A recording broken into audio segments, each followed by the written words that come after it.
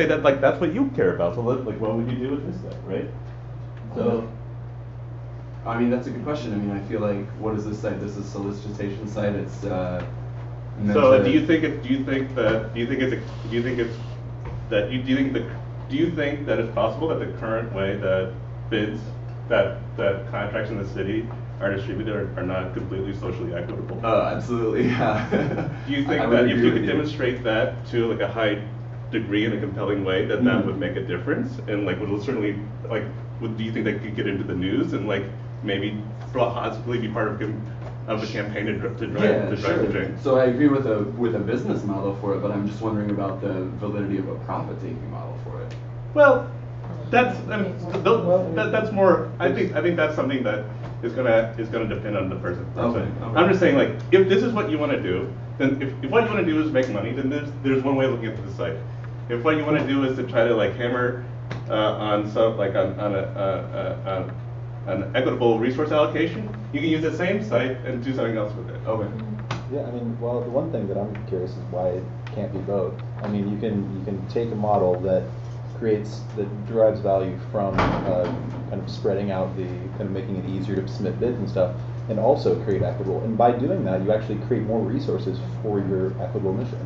I don't really see why it has to be either or. So to the extent that you care about public services, and to the extent that we do more and more stuff online, like it's trivial for me to order a cab now. It's trivial for me to order a pizza now. But transacting with government is still a pain in the ass, especially with stuff that really matters, like getting your kids into school.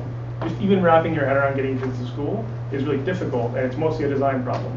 And the culture and incentives of government are not set up to continuously improve the parents' experience of understanding schools and navigating schools. But there's a lot of people out there who specialize in doing that in the world of design and technology, and for them to somehow plug into making that user experience better, either government has to hire them or they have to pay them. And so we're just talking about one way that could happen. Sure. So that's one way in which those two things, profit making and But look, accessibility. A lot of times it doesn't, right? I mean, a lot of times people, they're just takings, I mean, and like, actually, that might not be that bad a thing if there are a little bit more of that in Chicago.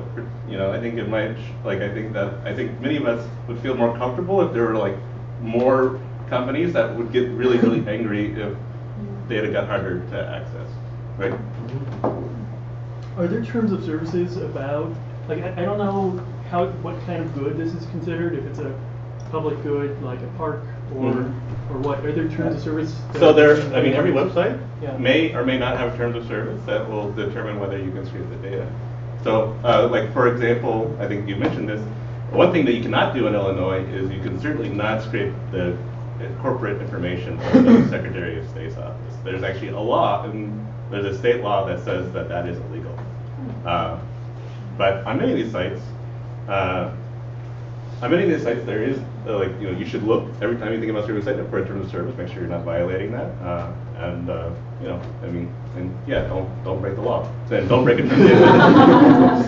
And the thing is that like oftentimes it also depends on what you want to do. If it's very important for you to be getting kind of continuous information, you probably do want to build a scraper. But if you just need it for a one-time analysis, oftentimes the best way to do it is not scrape, but just contact the agency in question and ask them directly for like data between a certain time period by making a FOIA request or some other kind of request. Yeah. So I mean the thing is like this site would actually be pretty challenging to scrape. It's like it has a lot of it does a lot of things through postbacks and through kind of AJAX stuff that would be a bear. But like I think the question, but like the thing is that is there a business case? Is there something that you want to do that would make it worthwhile, right? That's ultimately where you should start.